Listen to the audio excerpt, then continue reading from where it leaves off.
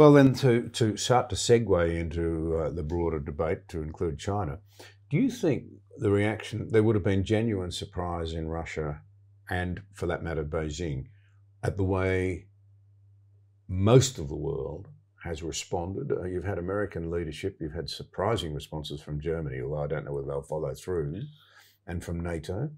And the response is not something I would have foreseen, and it's well. What would you not have foreseen?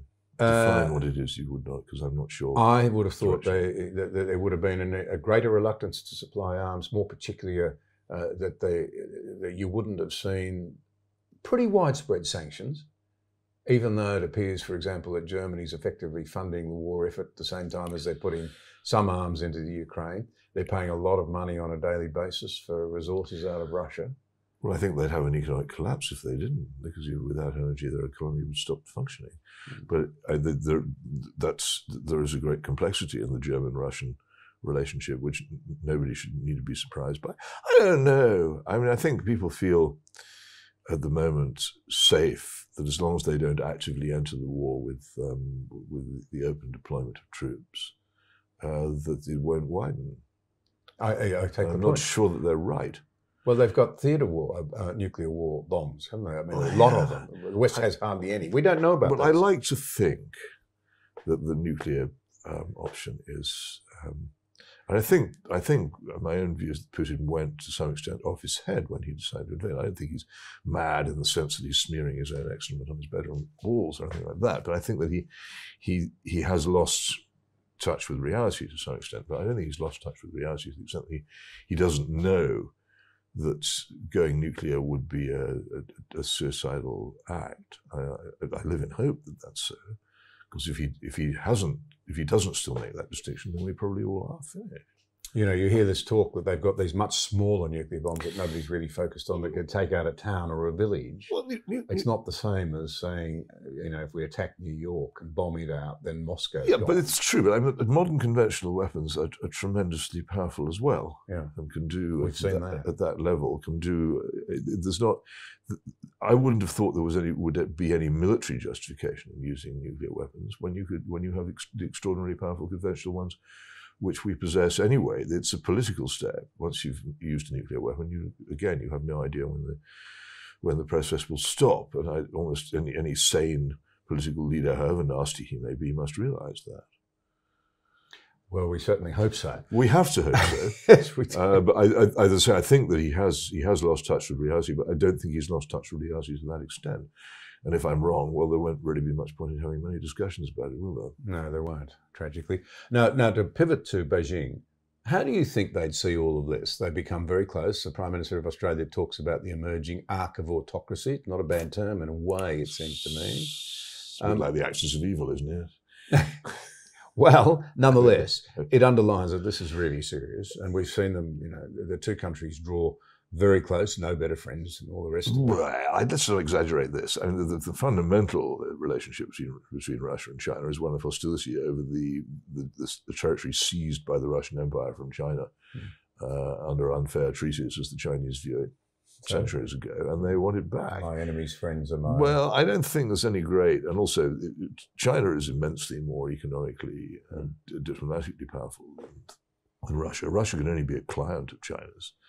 So I don't think that the Chinese would see particularly any political desire to help Russia because they're a fellow despotism.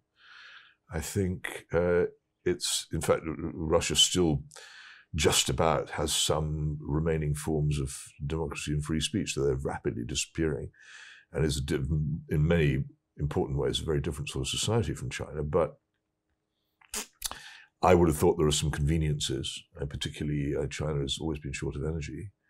There are some conveniences in the relationship, but I wouldn't go much further than that. And also, I don't think that if Taiwan put in an application for NATO membership, it would be favourably considered. That's right. But to come back to something... In fact, perhaps they should try and see what happens, because it would be an interesting illustration of just how far this supposed shield would be extended and how principled it really is.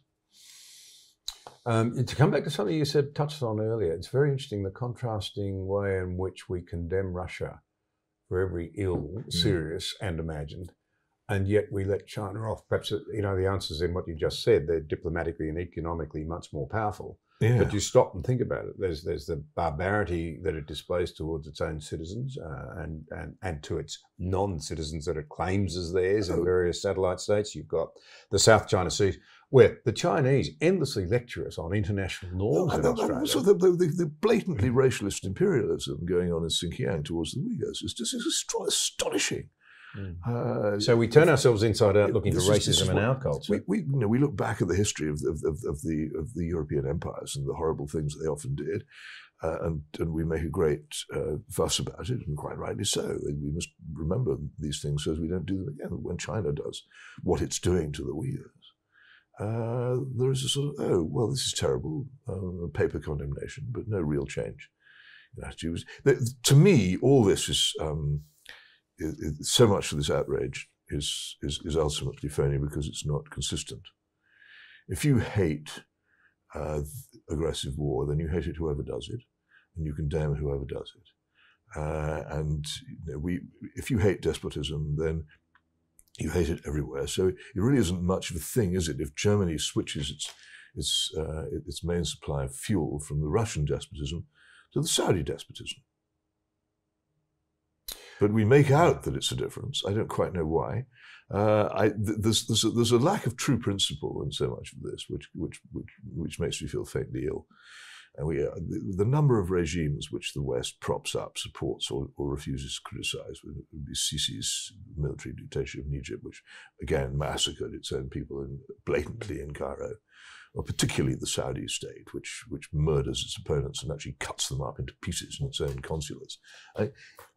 If we really have these feelings of revulsion as a matter of principle, then we have to express them in all occasions. And again, I read this terrible story of this family in Odessa, destroyed the other day by a Russian missile, and it makes you weep. But how many people are aware of what happened when British and French jets bombed Libya? And there were horrible things happened then, which were reported lightly in the Western press. If you hate these things, you hate them wherever they are.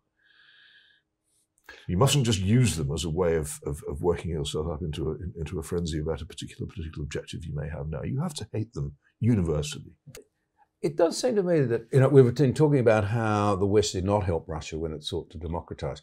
Very different in the case of China, where there was a view, perhaps naive, perhaps driven by self-interest, perhaps even by greed, but there was a view that if we traded, if we recognized, traded, worked with them, as their living standards rose, as they felt more secure in themselves, they would liberalize. Yeah. Whereas in reality, we know now that we took our eyes off the ball, forgot, if you like, the real nature of communism. So we're not talking about the Chinese people here, we're talking about... I remember going to Shanghai for the first time, must be about coming up to 20 years ago now, and being terrified because here was the absolute proof that the theory that if you give a man a Mercedes, he'll become a Democrat, it's not true. Here was this city of immense modern prosperity and capitalist growth, and to get rich was glorious. But there wasn't the faintest trace of freedom of the press or freedom of thought or expression, of democratic governance or of the rule of law. It was a secret police tyranny, and yet it was prosperous. And that idea died with amazing speed. But although it died, I didn't see anybody much making any sense of the fact that it wasn't true.